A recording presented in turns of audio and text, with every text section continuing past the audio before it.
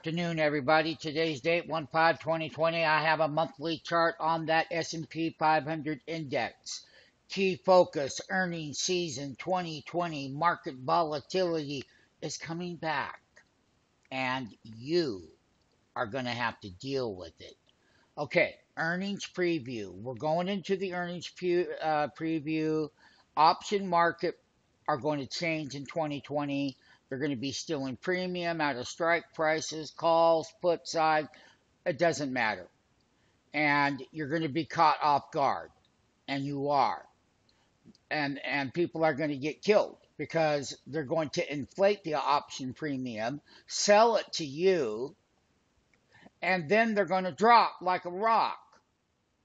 And that the bull market headed into 2020 is already at the highs going into the earnings season. So let me just tell you, it's expected to report a decline of earnings of 1.5% for the fourth quarter, which is likely the index will report an actual decline in earnings of 1.5% for the quarter. And we are telling our option traders that the options markets are changing in 2020. Retail option traders are going to get killed this year. They steal the premium, they inflate the prices, then drop them on your asses, period. Join us in 2020. Based on the average change in earnings growth due to companies reporting positive earnings surprises, it is likely the index will report growth for Q4. When companies in the S&P 500 report actual earnings above estimates during an earnings season, the overall earnings growth rate of the index increases because of the higher actual EPS numbers replace the lower estimated EPS numbers in the calculation of the growth rate. For example, if a company is projected to report EPS of $1.05 compared to a year ago EPS of $1, the company is projected to report earnings growth of 5%. So but let us just tell you this. Over the past 5 years, on average, actual earnings reported by the S&P 500 companies have exceeded estimates by 4.9% during the same period. 72% of the companies in the S&P 500 have reported actual EPS above the mean EPS estimate on average. As a result, from the quarter through the end of the earnings season growth rate has typically increased by 3.6 percent points on average over the past 5 years due to the number of magnitude of positive earnings surprises. If this average increases is applied to the estimate earnings decline at the end of Q4, December 31, of negative 1.5% was the actual earnings growth rate for the quarter. Would be 2.1%. So if you take minus 1.5% plus 3% it equals 2.1%, no matter how you look at it. What I'm telling people is that the volatility is coming, where current prices on individual stocks are fully priced above any good actual earnings release reports. We are overbought. We're going to have that correction. We've been staying overbought for the last couple of weeks. We're in the new year. Everything changes. And believe me, it does. We'll post all the live videos and all the trades that we do with all of our positions during the earnings season. We are on our 11th year on YouTube. We are the biggest with 11,100 subscribers. You're watching the video because things haven't worked out for you. We have many, many, many programs for you to get involved with.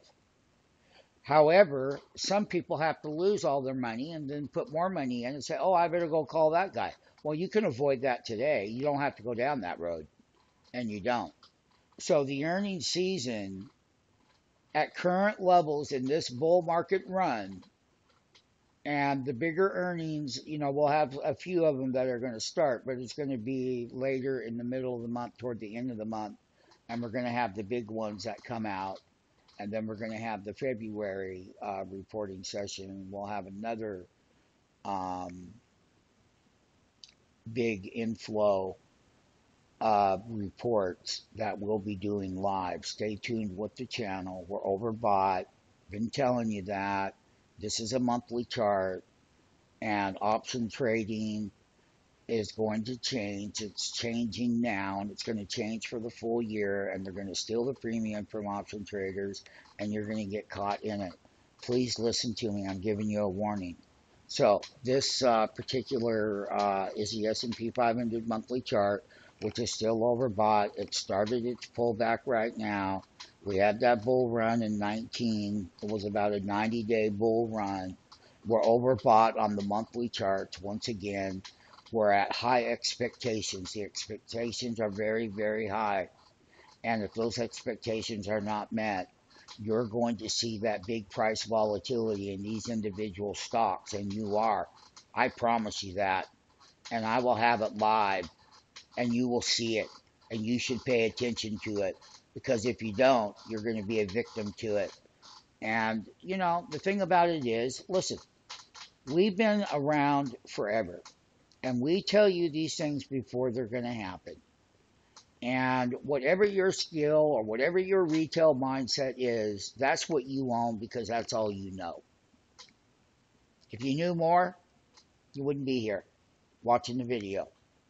And you want to make changes in 2020, you're at the right place. You owe that to yourself. Do not get caught up in the volatility that's coming. Save yourself the pain. Let us direct you. If you don't, you will be coming back. And you will. And we're giving you the warning now. It's kickoff, man. Earnings season 2020. And this week, next week, we'll have all of the major banks coming out. We'll be posting the earnings that will be coming out. We'll be posting, how we did it, how we made the money on it, and how you can do it too. Right here, right now, today. S&P 500 index is overbought. We're priced to perfection going into the quarterly season. These markets with these individual stocks within the S&P, there's 11 sectors. There are big ones that need to come down to create buying opportunities for another bull run. But the market volatility has to shake out the bull. And there has to be bigger reversal volatility, and there'll still be the upside volatility. But nonetheless, the volatility increases big time. Earnings season kickoff, earnings preview, an update on how the option markets are changing in 2020. You have no clue. You don't come from there.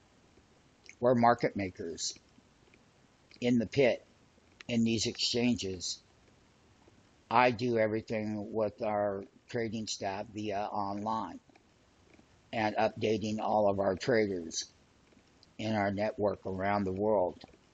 Take advantage of what we're telling you now and get involved. We're here.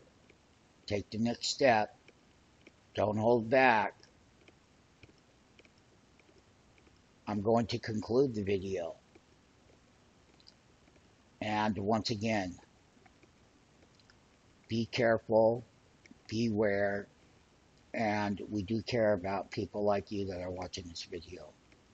Whether you're a hedge fund manager or a small-time trader, investor with options trading, it doesn't matter what size or what level it is or how much money you have.